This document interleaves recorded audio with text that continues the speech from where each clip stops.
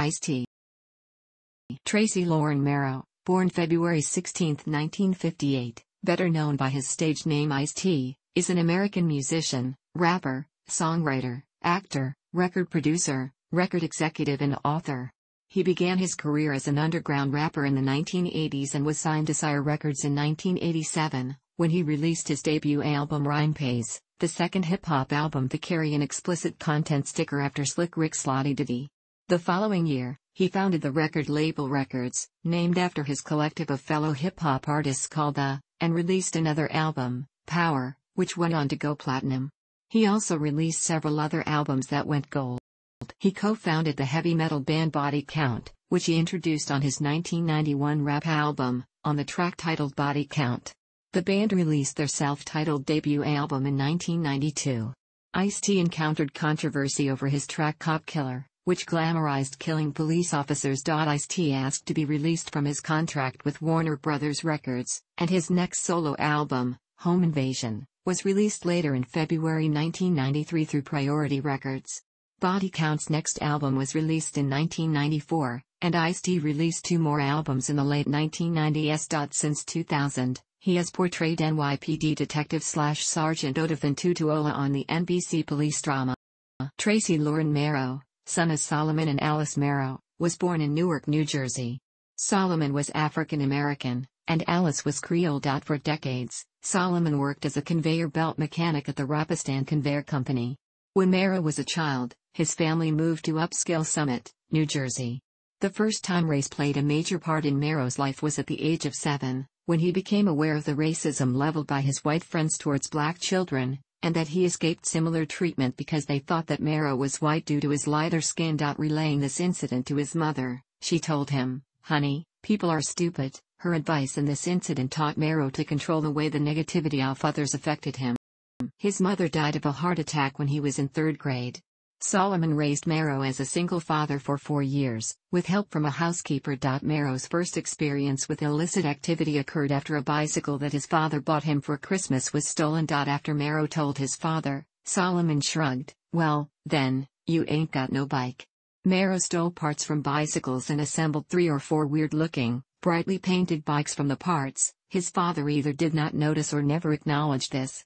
When Marrow was 12 years old, Solomon died of a heart attack. For many years, AllMusic.com has stated that his parents died in an auto accident, but Ice-T has stated that it was actually he who had been in a car accident, and that it was decades later. Following his father's death, the orphan Marrow lived with a nearby aunt briefly, then was sent to live with his other aunt and her husband in View Park, Windsor Hills, an upper-middle-class black neighborhood in South Los Angeles.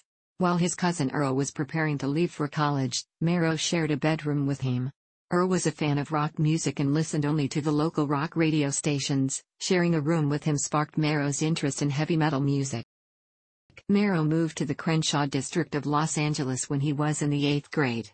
He attended Palms Junior High, which was predominantly made up of white students, and included black students who traveled by bus from South Central to attend. He then attended Crenshaw High School, which was almost entirely made up of black students. Marrow stood out from most of his friends because he did not drink alcohol, smoke tobacco, or use drugs. During Marrow's time in high school, gangs became more prevalent in the Los Angeles school system. Students who belonged to the Bloods and Crips gangs attended Crenshaw, and fought in the school's hallways. Marrow, while never an actual gang member, was affiliated with the Crips. Marrow began reading the novels of Iceberg Slim, which he memorized and recited to his friends, who enjoyed hearing the excerpts and told him, "Yo, kick some more of that by Ice-T," giving Marrow his famous nickname. Marrow and other Crips wrote and performed Crip rhymes. His music career started with the band of the singing group The Precious Few of Crenshaw High School. Marrow and his group opened the show, dancing to a live band. The singers were Thomas Barnes, Ronald Robinson, and LaPecas Mayfield. In 1975, at the age of 17, Marrow began receiving Social Security benefits resulting from the death of his father and used the money to rent an apartment for $90 a month. He sold cannabis and stole car stereos to earn extra cash, but he was not making enough to support his pregnant girlfriend. Once his daughter was born, he joined the United States Army in October 1977. Marrow served a 2-year and 2-month tour in the 25th Infantry Division and was associated with a group of soldiers charged with the theft of a rug. While awaiting trial, he received a $2,500 bonus check and went absent without leave, returning a month later, after the rug had been returned. Marrow received a non-judicial punishment as a consequence of his dereliction of duty. During his spell in the Army, Marrow became interested in hip-hop music. He heard the Sugar Hill Gang's newly released single Rapper's Delight, which inspired him to perform his own raps over the instrumentals of this and other early hip-hop records. The music, however, did not fit his lyrics or form of delivery. When he was stationed in Hawaii, where prostitution was not a heavily prosecuted crime, as a squad leader at Schofield Barracks, Marrow met a pimp named Mac.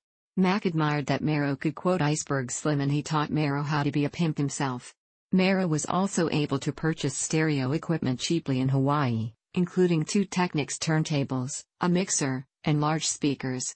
Once equipped, he then began to learn turntablism and rapping. Towards the end of his tenure in the Army, Marrow learned from his commanding officer that he could receive an honorable discharge because he was a single father, so he was discharged in December 1979. During an episode of the Adam Carolla podcast that aired on June 6, 2012, Marrow claimed that after being discharged from the Army, he began a career as a bank robber. Marrow claimed he and some associates began conducting takeover bank robberies like, in the film, Heat. Marrow then elaborated, explaining, "Only punks go for the drawer, we gotta go for the safe." Marrow also stated he was glad the United States justice system has statutes of limitations, which had likely expired when Marrow admitted to his involvement in multiple Class 1 felonies in the early to mid-1980s. After leaving the Army, Marrow wanted to stay away from gang life and violence and instead make a name for himself as a disc jockey. As a tribute to Iceberg Slim, Marrow adopted the stage name Ice-T. While performing as a DJ at parties, he received more attention for his rapping, which led Ice-T to pursue a career as a rapper. After breaking up with his girlfriend Caitlin Boyd, he returned to a life of crime and robbed jewelry stores with his high school friends. Ice-T's raps later described how he and his friends pretended to be customers to gain access before smashing the display glass with baby sledgehammers. Ice-T's friends Alpi and Sean E. Sean went to prison. Alpi was caught in 1982 and sent to prison for robbing a high-end jewelry store in Laguna Niguel for $2.5 million in jewelry. Sean was arrested for possession of not only cannabis, which Sean sold, but also material stolen by Ice-T. Sean took the blame and served 2 years in prison. Ice-T stated that he owed a debt of gratitude to Sean because his prison time allowed him to pursue a career as a rapper. Concurrently, he wound up in a car accident and was hospitalized as a John Doe because he did not carry any form of identification due to his criminal activities. After being discharged from the hospital, he decided to abandon the criminal lifestyle and pursue a professional career rapping. 2 weeks after being released from the hospital, he won an open mic competition judged by Curtis Blow. In 1982, Ice-T met producer Willie Strong from Sire Records. In 1983, Strong recorded Ice-T's first single, Cold Wind Madness, also known as The Coldest Rap, an electro-hip-hop record that became an underground success, becoming popular even though radio stations did not play it due to the song's hardcore lyrics.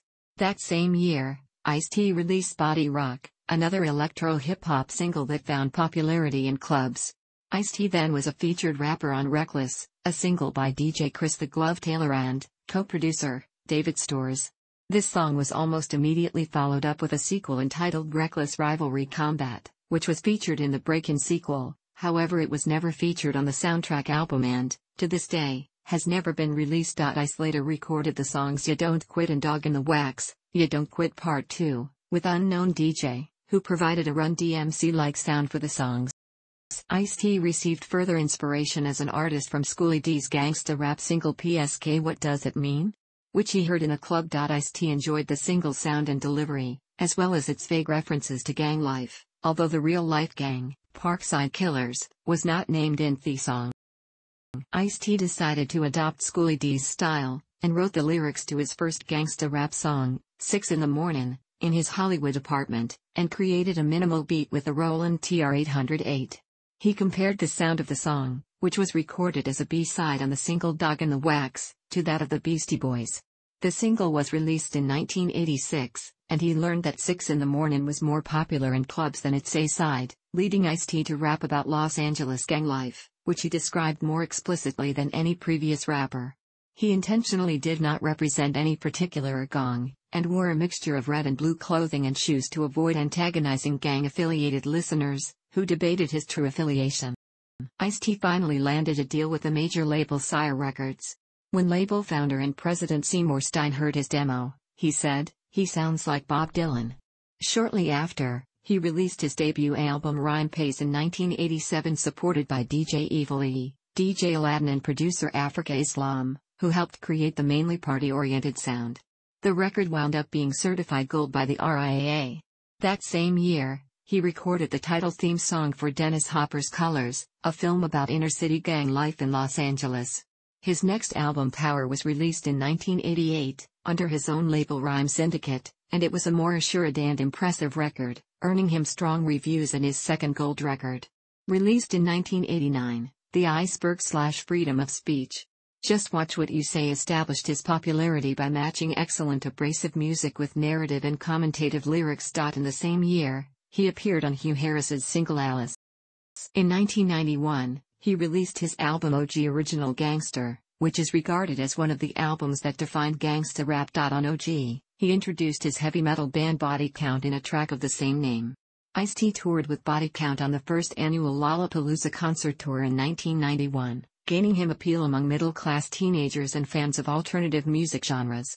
The album Body Count was released in March 1992. For his appearance on the heavily collaborative track Back on the Block, a composition by jazz musician Quincy Jones that attempted to bring together black musical styles from jazz to soul to funk to rap, Ice-T won a Grammy Award for the Best Rap Performance by a Duo or Group, an award shared by others who worked on the track including Jones and fellow jazz musician Ray Charles.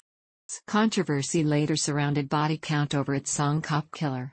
The rock song was intended to speak from the viewpoint of a criminal getting revenge on racist, brutal cops. Ice-T's rock song infuriated government officials, the National Rifle Association and various police advocacy groups. Consequently, Time Warner Music refused to release Ice-T's upcoming album Home Invasion because of the controversy surrounding Cop Killer. Ice-T suggested that the furor over the song was an overreaction, telling journalist Chuck Phillips they've done movies about nurse killers and teacher killers and student killers. Arnold Schwarzenegger blew away dozens of cops as the Terminator.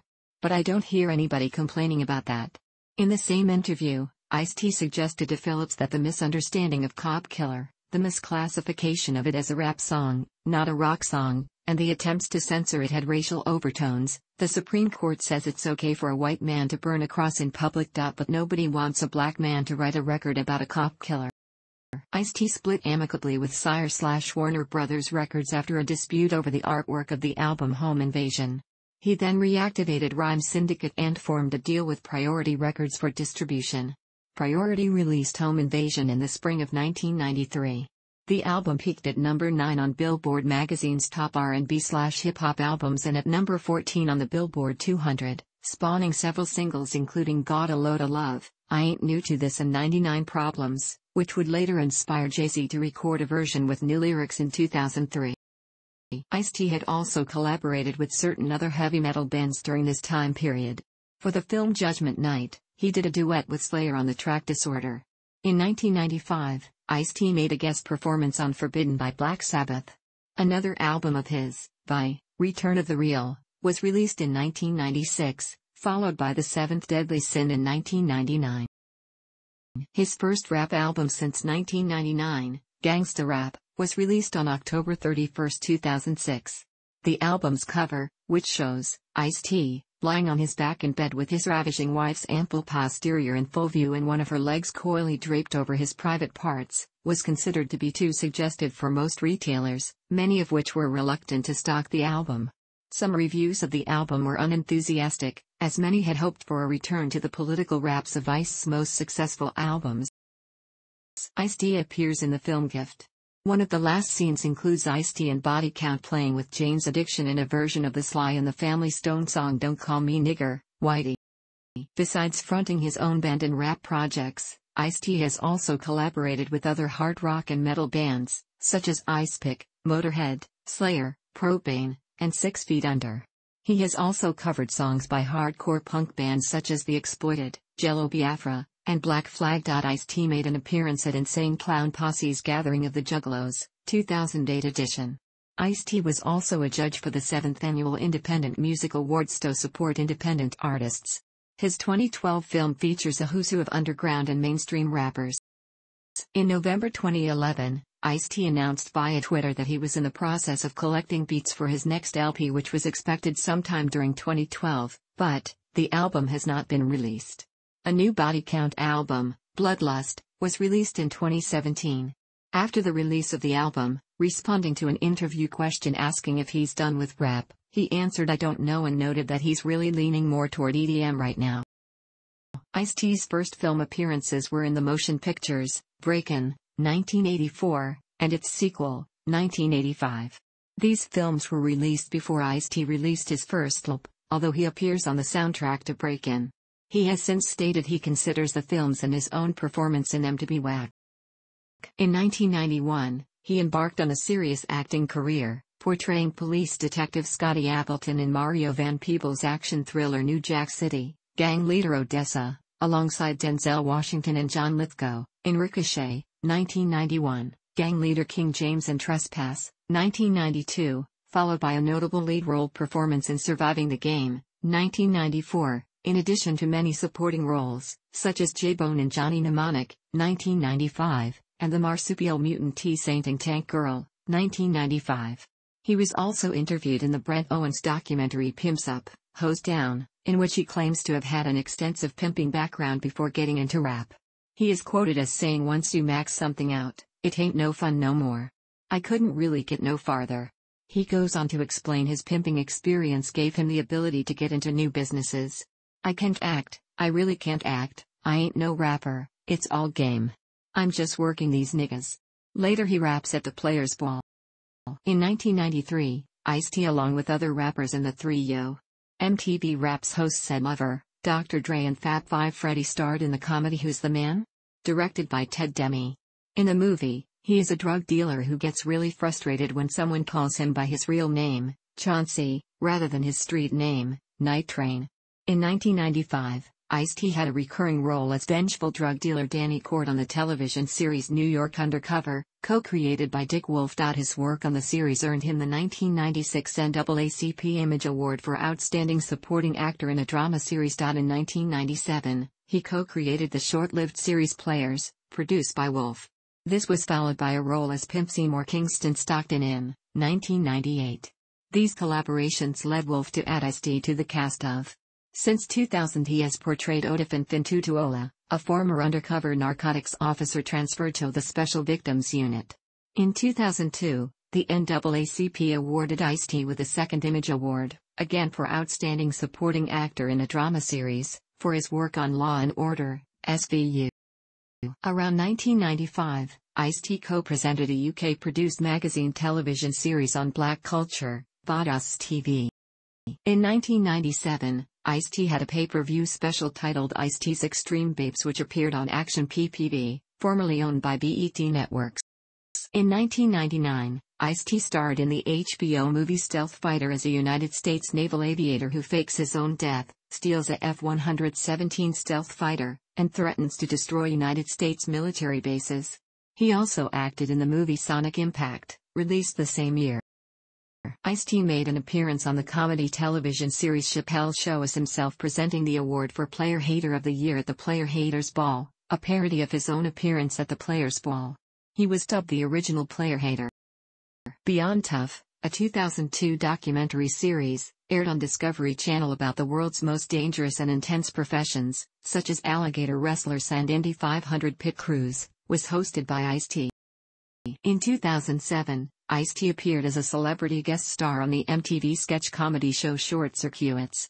Also in late 2007, he appeared in the short music film Hands Off Hatred, which can be found online. Ice-T was interviewed for the Cannibal Corpse retrospective documentary, as well as appearing in Chris Rock's 2009 documentary Good Hair, in which he reminisced about going to school in hair curlers.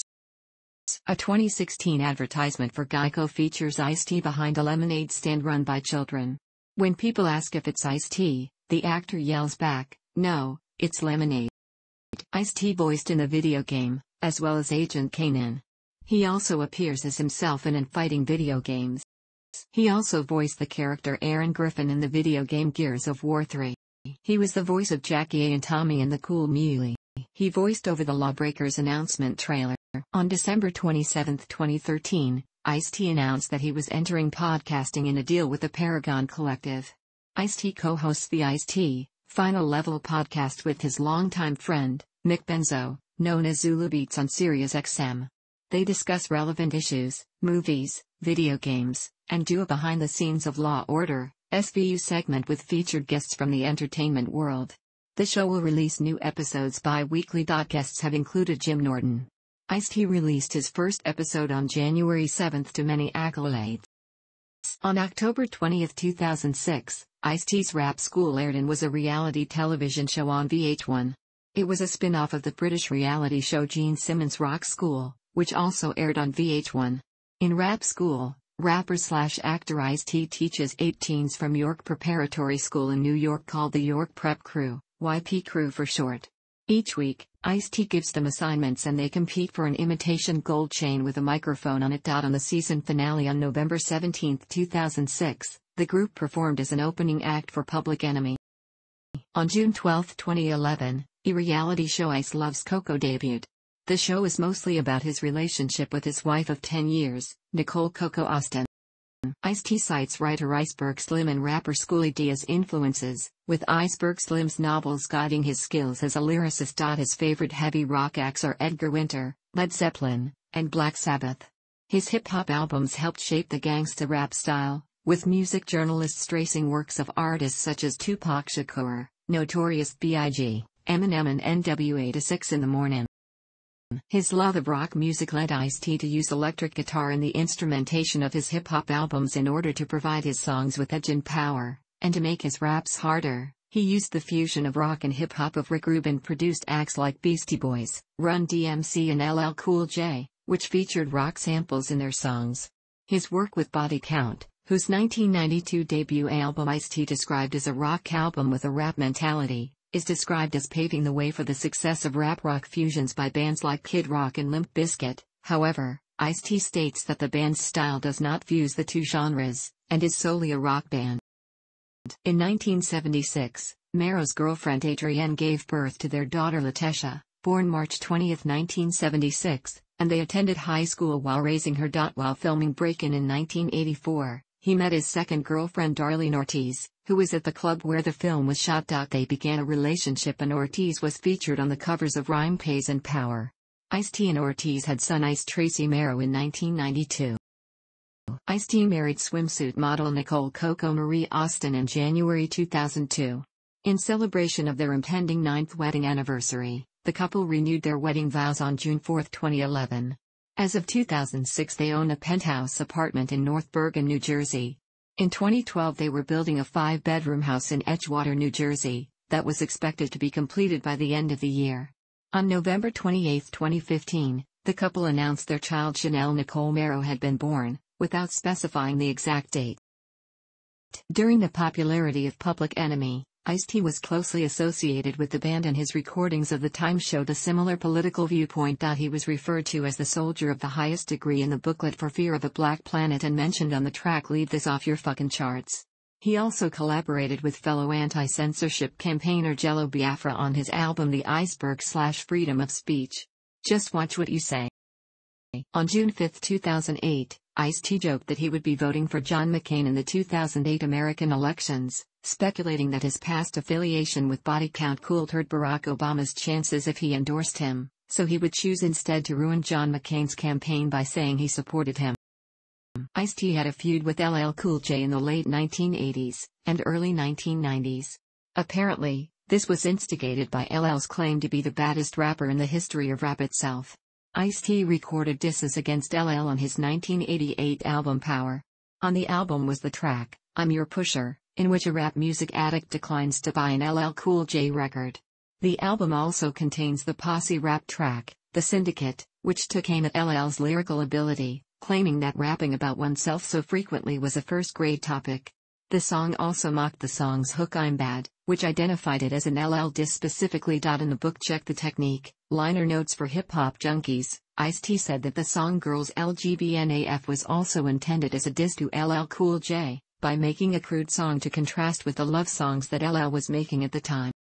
On LL's response to Da Break of Dawn in 1990, he dissed Kool Moe Dee, whose feud with LL was far more publicized, as well as MC Hammer. He then devoted the third verse of the song to dissing Ice-T, mocking his rap ability. Take your rhymes around the corner to rap rehab. His background: before you rapped, you was a downtown car thief, and his style: a brother with a perm deserves to get burned. He also suggested that the success of Power was due to the appearance of Ice-T's girlfriend Darlene on the album cover. Ice-T appeared to have ignored the insults, and he had also defended LL Cool J after his arrest in the song Freedom of Speech. In August 2012, Ice-T said that the rivalry was never serious and that he needed a nemesis to create an exciting dispute. In June 2008, on DJ Cisco's Urban Legend mixtape, Ice-T criticized DeAndre Cortez Soulja Boy Tell 'Em Way for killing hip-hop in his song Prank That for being garbage compared to the works of other hip-hop artists such as Rakim, Das EFX, Big Daddy Kane and Ice Cube. One of the comments in the exchange was when Ice-T told Way to eat a dick.